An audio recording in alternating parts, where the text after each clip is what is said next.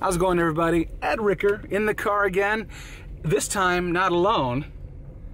My buddy Dart is here, and we are at Montgomery Community College. Montgomery Community College asked me to check out something very interesting. They call it a drone mobile command unit. It's like a trailer that houses a bunch of technology that enables first responders and emergency personnel and public safety officials to fly drones in a way that normally cannot be done. Let's see what is in store, because that sounds really interesting to me. And how you doing, John? Good, sir. Nice to see you. Good. So tell me a little bit about what we are standing in front of today, this unit, this mobile command unit for UAS. This is designed for UAV systems to be able to retrieve real-time data and HDMI feeds. We're able to distribute those either by a tether to another command station, live feeds, gather it for mapping or other purposes, construction purposes, for processing later on in the trailer. Now, some of those primary reasons also have to do with public safety. Yes, sir. And emergency and search and rescue.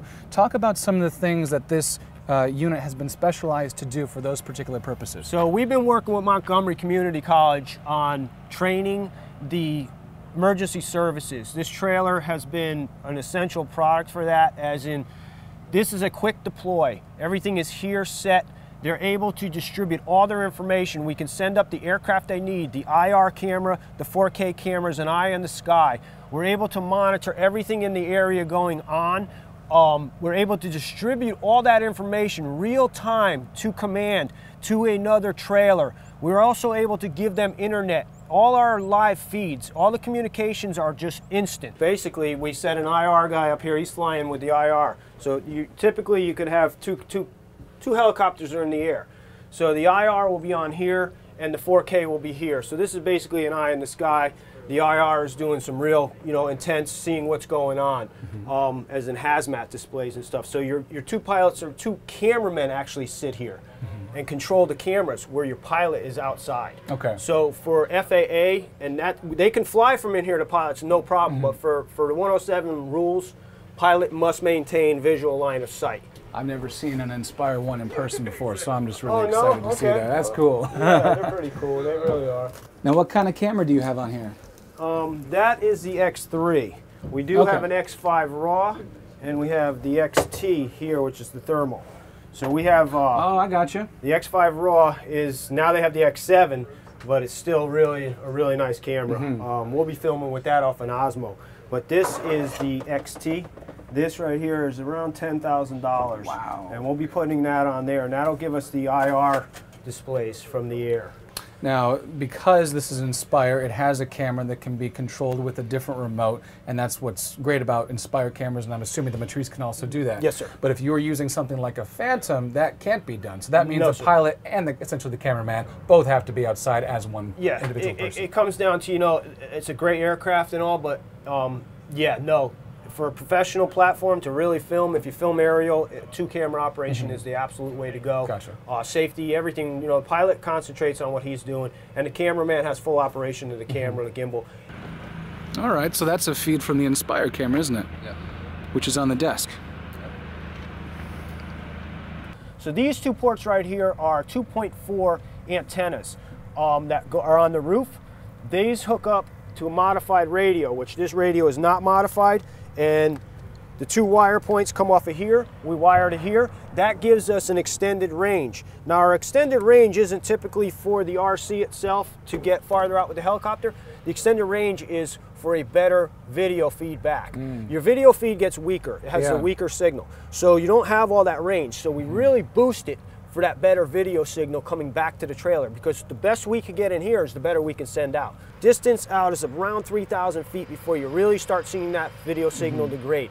We connect to these, you're up to 6,000 feet out. That's over a mile out before you even start seeing any kind of video degrade. So we basically boost that video more than double. So right now we are about to attach the IR camera. So this is the XT. Once you turn the drone on, it'll do its whole gimbal calibration, and it'll all be good. So basically what you're looking at is the feed from our remote coming directly from the craft. So that's feeding through to our iPad, and then we also have an HDMI feeding through the mobile station. So that goes to the matrix that's on the inside, and we're feeding that to all the monitors. So the 2 out here and the 2 in there. This is a small matrix. We can put a larger matrix in, but we can allow 4 HDMI feeds to come into the trailer. So we're set up for 3 helicopters, able to fly a helicopter from here, here, and outside. You can put the IR and the 4K camera on here. So on here, we'd have 1 aircraft in the air. On one of these displays, we could have the IR. On the bottom display, we'd have a 4K. So that's coming from 1 aircraft. But other way we can do this now is we can put 2 aircraft in the air from here. We can put a 4K here and the IR, fly over the same subject and give you the 2 pictures. Now each one of these pallets is designed for a certain, reason.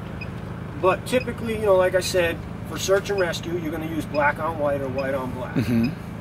So you that's can black make on out white. A face. Yeah, you can make out a face in that. It's really good. So here we go into the black on white. The bodies will register better on the black, no, white on black. Right there. Yes. Body heat's going to register better right there. So we're going to take off and we're going to go back over to construction site back here. We've got a bunch of heavy equipment running back there, so we should be able to get some good stuff.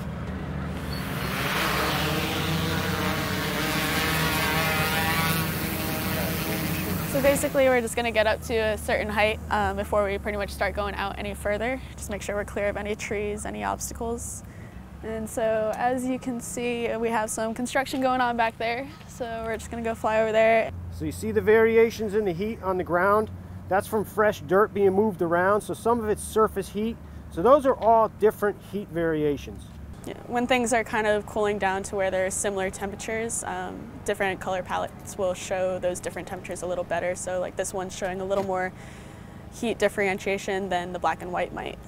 And so at this point, because of everything you've talked about earlier, you could be transmitting this to other command centers. You could be transmitting this to people who this information is really important to see this and to know where exactly maybe this person is at any given point in time. Yeah, so typically we won't record directly from the drone itself, just for security reasons. What we will do is if we are streaming it, or even if we're not, typically our live stream boxes have the capability to record themselves. So we'll record right to those onto an SD card and then have that saved for future reference or go from there. So yeah, we're all underneath it. We're all underneath this canopy, and yet we see, no, I see, okay, it is covering us. All right, so really only if we were stepping out from underneath it. Yeah, okay. Now, if somebody were to put their hand on it, go ahead and put your hand on it. Watch where his hand is. I got mine on top. Where's mine? Oh, right there, yeah. Yep. You should be able to pull it away and it should stay there. Oh yeah, still a little warm. There's a little dot there. Of course it's small if I came down lower. Left and right on the left lever and up and down on the right lever. Oh, that's interesting, okay. And then color palette with the right wheel. Interesting. Yeah, so there we are. I'm pressing, oh, it does go up. Well, you got 360 degrees and 30 degrees up and 90 degrees down. It takes a little bit of getting used to because the left thumbstick only controls yaw. The right thumbstick only controls pitch. And so there is a dead axis on both thumbsticks.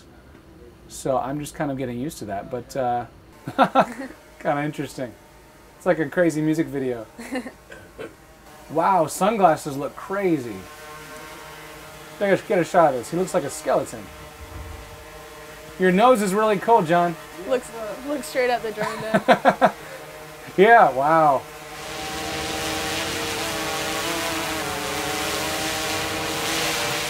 Shut her down.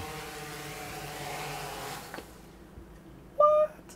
This is Raleigh Beeman, and he's with Montgomery Community College. Raleigh, what are you involved with here? I'm the director of the North Carolina Public Safety Drone Academy here at the college. Gotcha. Okay, and so that primarily deals with drones as they pertain to emergency personnel and that type of thing? Absolutely. We're what we've done is around 2 years ago we started an academy for North Carolina exactly doing what you're saying, is going around and we are training emergency services and first responders across the state of North Carolina how to fly emergency situations.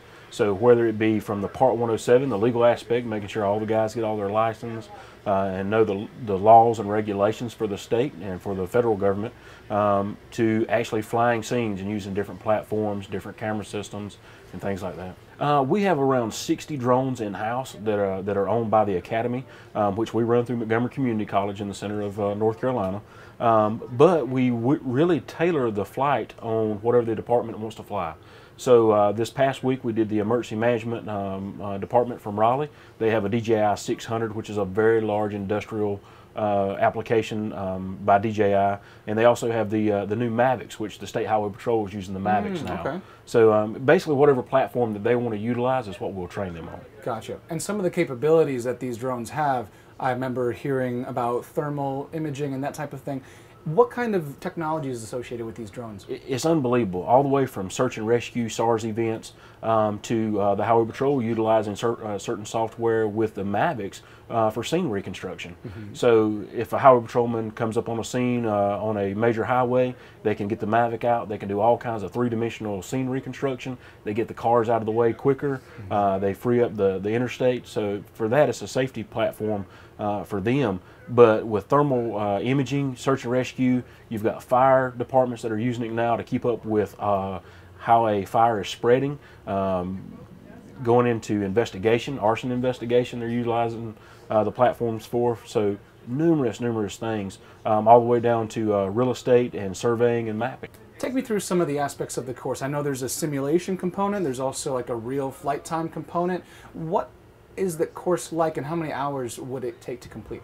Right now we run the course each fall and spring semester. It's roughly around 95 to 96 hours. We incorporate a lot of Part 107 education or Part 107 prep to get guys ready to take their 107 test with the FAA. And then we'll have a lot of hands-on flight demonstrations. So what we're finding across North Carolina is a lot of the guys, drones we're a little late to the game. So drones are becoming vastly popular in emergency services, and a lot of departments are just going out and buying drones. They don't have pilots, they don't have guys who know how to fly, they're just interested in getting a drone. When we first had the idea of doing the Academy, we wanted to give it legitimacy, so we ran it through Montgomery Community College. For those people who are watching, running it through a community college allows us to provide classes tuition-free for emergency service personnel across the state of North Carolina. They're tuition-free.